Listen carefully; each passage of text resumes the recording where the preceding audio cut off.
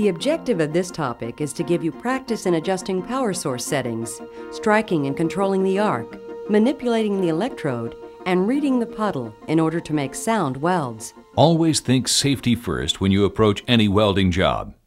Shielded metal arc welding involves intense heat and arc radiation, so make sure you protect your eyes and skin. Always wear a non-flammable welding jacket, safety glasses, welding cap, heavy-duty welding gloves, and a helmet with the proper lens shade. The American Welding Society provides a list of recommended shade numbers for specific amperage ranges. Before starting any job, clear slag and dirt from the welding table. Arrange your wire brush, chipping hammer, and pliers in a handy but out-of-the-way place. Gather the base metal and electrodes required for the job. Check that the power source is set up for the correct polarity, and make sure that leads are in good condition. For this exercise, we'll be using a direct current power source with the electrode cable connected to the negative terminal, referred to as DCEN or straight polarity. Clamp the work lead to the table where it won't be in the way. Turn the power source on and adjust the current to the appropriate setting for the job. Secure the electrode firmly in the electrode holder and adjust the electrode so you can weld in a comfortable position.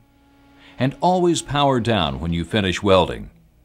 Remove electrode stubs from the holder and hang up the leads. And clean up the work area. Your first task is to strike an arc and produce buttons on a plate in the flat position. In addition to your protective clothing and tools, you'll need several 2x6 by 3/16 inch mild steel plates and 1/8 inch E6012 electrodes. Set up the constant current power source for electrode negative or straight polarity and set the amps to between 105 and 110. Clamp the electrode in the holder and strike an arc. There are two ways to strike the arc: scratching and tapping. Scratching an arc is like striking a match. Hold the electrode at an angle, scratch the end across the surface, and pull back to establish the arc. Scratching has a tendency to mar the work surface, so tapping is the best approach if appearance is important. Tap an arc in a bouncing motion and pull back. Striking the arc is tricky. If you pull back too fast, the arc goes out. If you hesitate too long, the electrode will stick to the plate. Just give it a quick twist of the wrist to break it loose. When you first strike an arc, pull back about 2 electrode diameters. This helps to stabilize the arc. It also preheats the base metal and starts the puddle. As the puddle starts to form, reduce the arc length to about 1 electrode diameter. Move slowly in a circle to form a button. The puddle is really a liquid form of the weld bead, so concentrate on what's happening in the puddle and keep the electrode on the leading edge.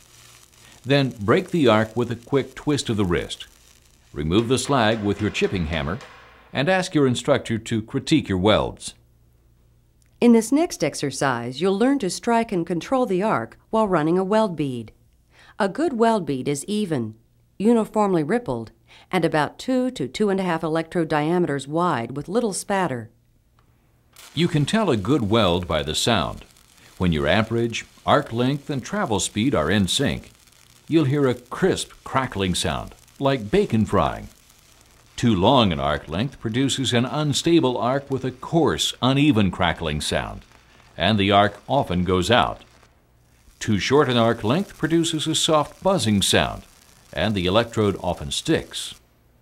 Position the electrode with a 90-degree work angle and a 5 to 10-degree drag travel angle. Strike an arc and preheat the base metal by holding an arc length of about 2 electrode diameters. Shorten the arc length to about 1 electrode diameter as you move to the edge of the plate. Read the puddle and adjust your travel speed and arc length to keep the weld bead the same size. Sometimes you may have to slow down. Sometimes speed up. Sometimes maintain a short arc. At other times, keep it longer, all based on what the puddle is doing. Run the weld about 3 inches and break the arc. Allow the bead to cool and chip the slag. Restrike the arc about 1/2 inch ahead of the crater using a long arc for preheat. Move to the crater and shorten the arc length to about 1 electrode diameter. Fill the crater and resume travel. Listen for the crisp frying sound. Once again in slow motion, strike the arc in front of the crater using a long arc for preheat. As you move to the crater, shorten the arc to about 1 electrode diameter. Fill the crater and resume travel. In shielded metal arc or stick welding, the electrode melts and is transferred across the arc to become part of the weld puddle. So, in addition to moving in the direction of travel, you also have to feed the electrode to keep the arc length consistent. Otherwise, the arc gets longer and longer and eventually extinguishes. The finished weld should be smooth with an even ripple pattern. Check with your instructor and continue practice.